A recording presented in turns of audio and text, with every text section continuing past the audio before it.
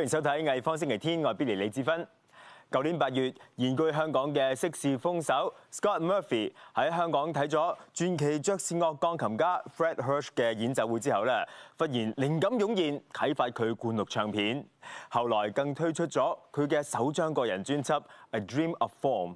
咁陣間第二節咧，我哋邀請到 Scott 嚟到我哋嘅節目現場，同我哋介紹下專業雜技表演啊！喺4000幾年嚟嘅演變同發展，都同藝術咧息息相關。咁講起雜技，我哋通常咧就會諗到競賽運動、馬戲團，甚至係粵劇同埋武術。有一個法國嘅劇團咧，喺將近20年嚟，積極專注將雜技藝術跳出傳統嘅框框同場地，並帶到公共空間。今年法國5月藝術節嘅重點之一係 XY 劇團。呢一個嚟自法國嘅劇團喺過去18年以嚟，主要喺公共空間透過表演同雜技同觀眾聯繫。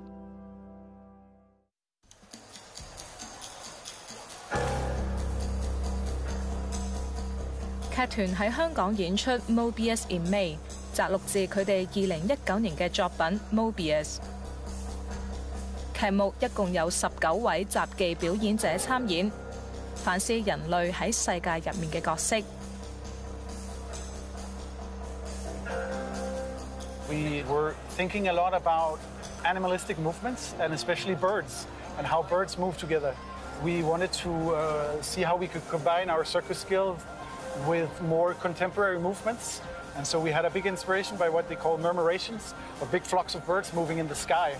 And we actually spent quite some time running around in a field together, trying to acknowledge how you can stay in position and how you can move.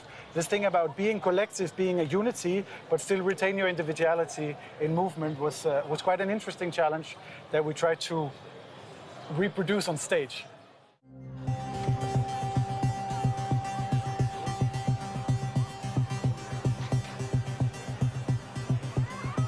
今次演出，劇團同編舞師 Rashid Urhamdon 合作。I think if there has been a change, it must be that XY tried for maybe the first time to think, how can we incorporate feelings? And we wanted to mix our circus arts with contemporary dance. So we went out and contacted a contemporary dance choreographer who had never worked with circus before. And we invited him to come and work with our company to co-produce our show. As a director, we have started from the beginning to say, okay, what do we want to create a scene about? What is the baseline? What is the feeling? And then we have some tricks. What tricks fit into this energy, into this moment? And so it's not about the tricks, it's about the energy that we create together.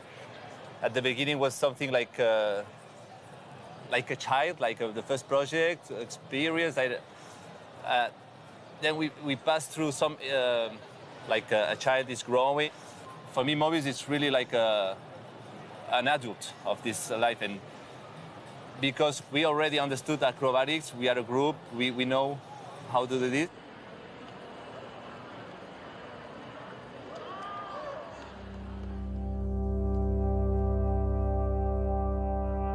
XY 劇團喺法國北部嘅里爾創立。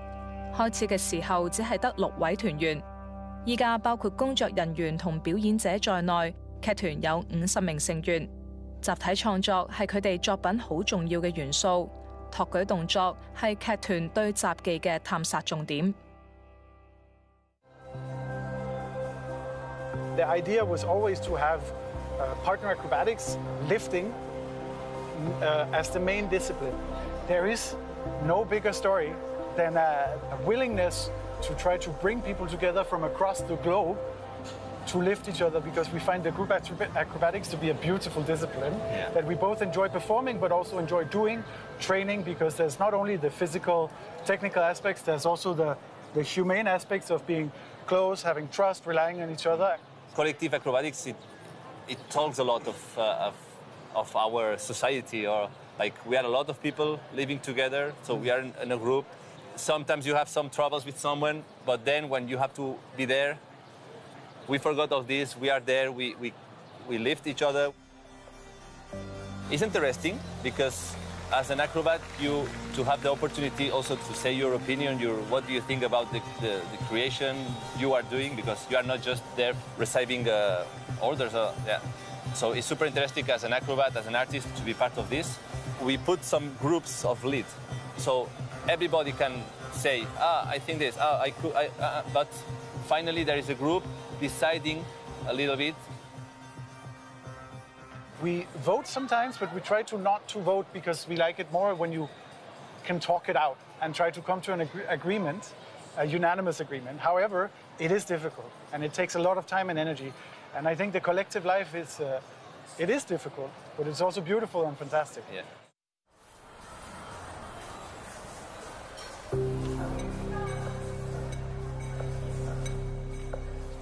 XY 劇團探討大眾，特別係個體與群體之間喺特定社會環境下嘅關係。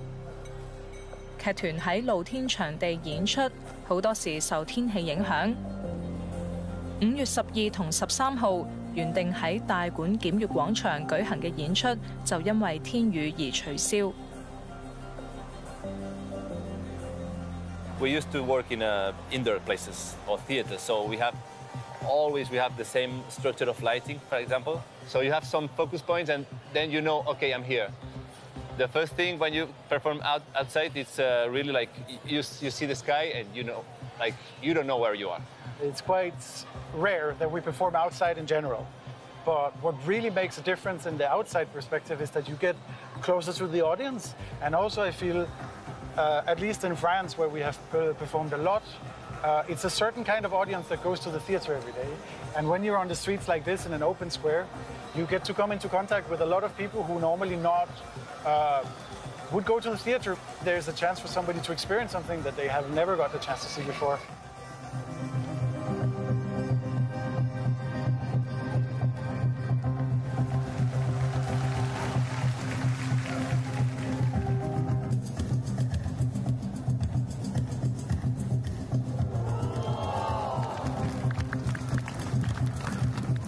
We are still just a bunch of people trying to have fun and trying to bring what we do out to the general audience, and so that people actually see that we are humans, we sweat, we argue, we have difficulties, but we also have trust and faith in each other. That makes it all worth it.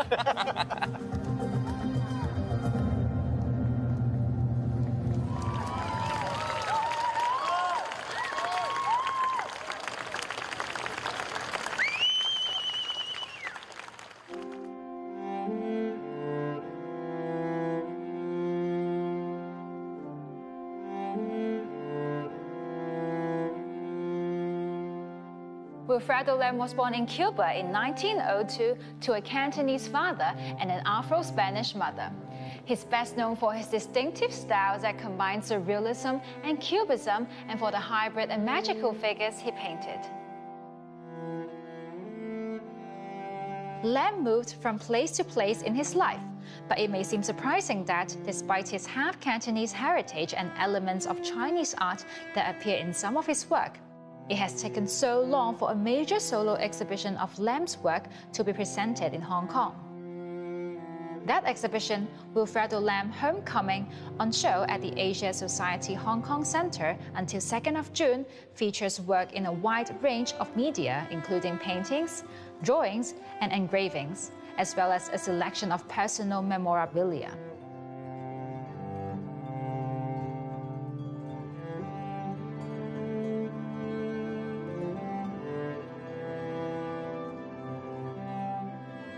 Presented by the Wilfredo Lam Estate, the exhibition covers key artistic periods and locations in his life. From his time in Havana in Spain from the 1920s to 1938, in Paris from 1938 to 1940, in Marseille in the early 1940s, and on to Cuba, France, and Italy in the 1950s and 1960s.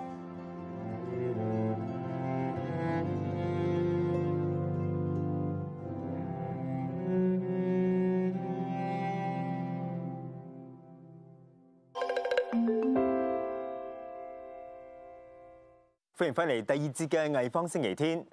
蘇格蘭色士風手 Scott Murphy 2018年嚟到香港之後，一直參與爵士樂同埋流行樂嘅演出。係本地爵士樂壇一個熟悉嘅面孔。舊年8月，佢喺荃灣大會堂欣賞傳奇爵士樂鋼琴家 Fred Hirsch 嘅音樂會。當日嘅表演令到佢好振奮，仲啟發咗佢創作首張個人專輯《A Dream of Form》。今日我哋好開心邀請到佢嚟到我哋嘅節目現場同我哋傾偈。Well, Scott, it's great to have you here in the studio. Thank you so much. It's a real pleasure for me to be here. Oh, you bet. It's really great that we get to talk about this new album project that you've put together. To begin with, though, can you just sort of paint the picture broadly of what the album is trying to do, or musically, sort of where it fits into, the scheme of things? Yeah. So the album itself is something which, for me, it happened almost by accident. A lot of the way that I view this album is that there were some events that came about, I got in touch with people, and then all of a sudden I was in the recording studio making an album. For me, because this is my debut album, it's the first time that I've put anything out that has my own name on it as opposed to being a part of another group. I wanted to have a project which really spoke about my own experiences and how I learned music, like where I came from, what I was doing with music. And one of the best things about this album is that it features a special guest bass player from LA called Yannick Gwizdala, who had such a fundamental part of my musical upbringing, my musical growth. How was that? I mean, what was the influence there? It was unbelievable, actually, because he had an album which came out in 2008 called Live at the 55 Bar, which was a live album, obviously. That album became almost a seminal part of my university experience. Like my friends and I, we would transcribe the songs, the solos, we'd go out and play it around the UK. So all of that music has been inside of me for about 15 years by this point. And then I got the opportunity to have him on my own recording, work with him, make this music with him. It was a really special time, actually, yeah. So you've mentioned this recording, made at the now shuttered but iconic jazz venue, the 55 Bar. Yes. But what was it about that particular album that really captured you? You know, one of the first things that really jumped out at me listening to that was Elliot Mason, the trombone player, because he's on like it's a valve trombone, isn't it? It's a bass trumpet. It's a bass trumpet. Yeah. Okay, so I'd never heard anything like that before, and I was listening to this primarily because one of my friends is a bass player. We lived together at the time, and he said, "Check out this Yannick Gwizdala record," and he'd found it online somewhere. And I was enjoying it. I was enjoying all of the instrumentalists on it. Justin Vasquez is the saxophone player, which obviously I was drawn to. Tim Miller was the guitarist with all these crazy things that made his hand look like it was breaking. But Elliot Mason's bass trumpet playing, that was a real revelation for me. I'd never heard such melodic content from an improvisation trombone player. And to me, that really opened up a lot of how I viewed this kind of groove style of jazz music. So for me, it's, like I said, it's been ticking away in the back of my mind for years. Really taking a lot of inspiration from listening to that, which I still do to this day. Were there any other inspirations that kind of came to you or that contributed to this? Yeah, all of this came from a concert I was seeing. I went to see the great Fred Hirsch, the piano player, he's one of my top jazz musicians. And I was in this concert, I was watching Fred play solo piano, and it was one of those experiences where 90 minutes just disappeared. And I got caught up and excited by the music. I felt so inspired. I floated out of the venue and bumped into CY, and he said, "Oh, actually, for this gig, I've got Yannick Gwizdala coming over to play." And because I was caught up in this musicality, this limitlessness of music from hearing Fred Hirsch play, I thought, "Oh, can you give me Yannick Gwizdala's number? I'm going to try to get him to do a recording." And then I just fell down this rabbit hole, and we're here. It seems like such an incredible then coincidence or serendipity, I suppose, that you had this opportunity to record with this bass player whilst he was in Hong Kong, right? And then you brought in some other top musicians as well. Tell me about the contributors to the album then. Yeah, of course. Yannick Gwizdala was the first person I booked for this, and I know his playing so well. I also knew that we only had 4 hours to do the recording in, which is a challenge. So I had to pick a small band of people that I knew I could trust So the first person I called was Daniel Chu, the incredible keyboard player from Hong Kong. He's such a visionary in terms of sound. He always thinks about things from the starting point of what is the sound I want and how can I best describe this? And it changes any of the music you give him. I also knew that I wanted someone that had exceptional time, a real kind of feel for groove and playing in the pocket to link up with Yannick's bass playing. And the first person I thought of in Hong Kong was Pajit Fresh Kid Nanton, he's one of these guys that he's always playing with a bunch of different types of people. If you get him on a project, he's going to come in and play some excellent groove. So he was precisely the final piece of this jigsaw for me. You can play something for us here in the studio. What can we hear, and presumably material that's based or from the album? Absolutely. So what I would like to play with my fantastic friend, piano player Adriel, today, we're going to play the first song on the album. It's called Junta. And I think this is the first song that I actually had finished for the recording. I wanted to have a song which had a really kind of incessant, almost groove that drove almost machine-like throughout, a pulse that went throughout this whole song, a melody that kind of would come back but slightly change. It would have a different alteration the second time through, with space to have improvisation going on as well. So I think, if possible, I'd like to play Junta just now. Fantastic. I can't wait to hear it.